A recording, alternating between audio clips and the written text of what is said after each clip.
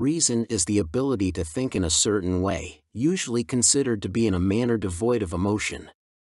The way we think is marked by seeing a cause, explanation, or justification beyond the emotions. Often this means the rational person is looking for a physical antecedent. But the reliance on physical causes does not do justice to the idea or concept of reason. When we reason, we attempt to understand and form judgments by a process of logic in contrast to empiricism. This understanding contrasts reason with phenomenology and empiricism. Reason is deductive and seeks explanations through a priori reasoning. Rationalism is a belief or theory that opinions and actions should be based on reason and knowledge rather than on emotion, that reason rather than experience is the foundation of certainty in knowledge, and reason is or ought to be the ultimate authority in religion. This latter point may seem to be inconsistent with Christianity, but in fact it is the only religion that it is compatible with. But the question is rationalism possible? Because if not, the definitions and explanations of rationalism are moot. The question is whether man can overcome the dogmatism of religion and his emotional nature to achieve a rational mind. The first hurdle we need to surmount is the division between emotion and reason. As is the case with so many other things, there is either an observable line or not. If not, there is no basis for claiming man can be rational. We can either think devoid of emotional baggage or we cannot. The emotional person or the person infected with emotion is not rational. One way around emotion is to test one's conclusions using the methods of science. The scientific method produces facts. It is a scientific fact that all plants produce seeds. But reason does not tell us that gold is heavier than silver. It is a scientific fact. It is not something that is rationally necessary.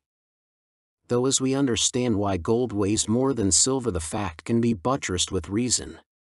Gold is denser than silver. However, facts are derived from experiments which form artificial environments.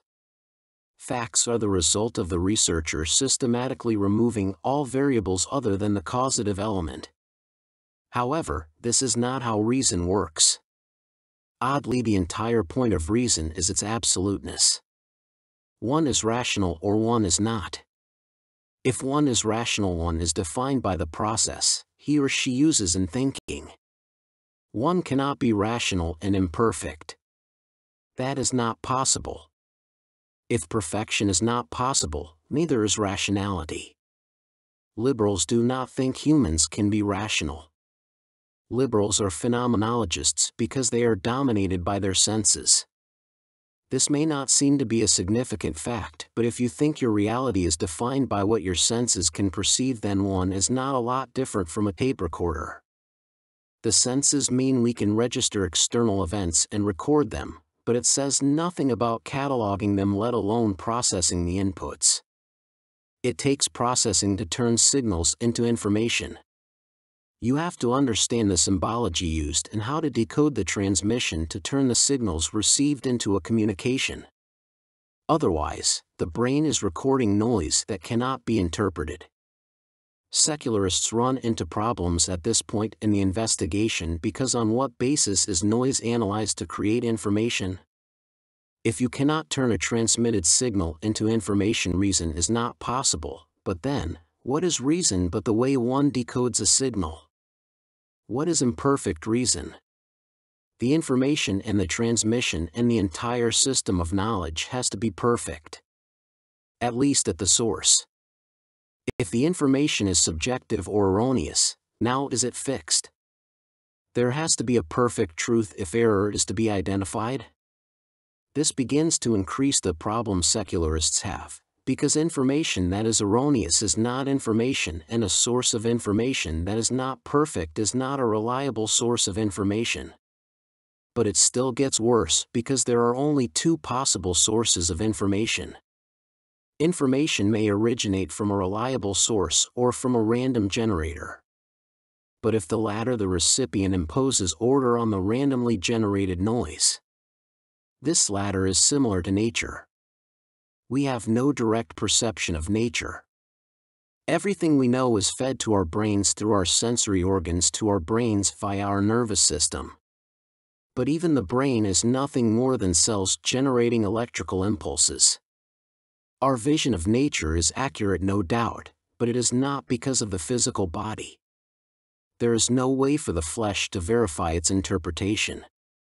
We do not even know if we all see the same color when we see purple. Do we see the same tree as everyone else? Do other people even exist? There is no possible means to validate our assumptions. If our perceptions are reliable, it only means we have access to information not dependent on the systems of the body. In other words, rationalism is possible only in an environment in which alternative pathways to knowledge exist other than the physical ones. Perfect knowledge and truth are not physical. Information is not physical. Truth is not physical. The transmission of information can utilize physical systems, but the information is medium independent. The same information can be transmitted by writing, Morse code, or phone. Truth requires God because truth has to have an origin, a supreme intelligence. We cannot arrive at the truth by experiencing electrical activity in the brain. It is not possible. Even if there was a way to verify our impressions, this would only be a pragmatic correspondence of our mental impressions with whatever caused those impressions to occur. But the electrical activity of the brain and never endings could not be equivalent to the cause. Rationalism is not possible without God. Rationalism requires truth be analytical, not synthetic. Truth is formed from deduction and a priori reason, not induction and a posteriori events. Truth cannot be caused. Truth is the cause. Truth is the origin, not the consequence of events. Rationalism is possible if there is a source of absolute truth and therefore of truth that can be verified analytically. If there is logic in morality, there is truth. If truth is not the measure of what is right and good and logical, then it does not exist.